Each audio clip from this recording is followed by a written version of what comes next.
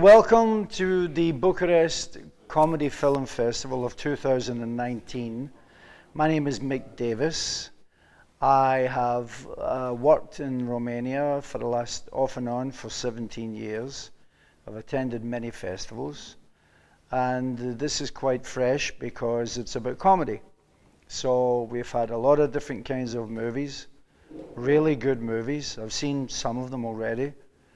And also I've met some very interesting young writers and a lot of really enthusiastic young Romanian actors.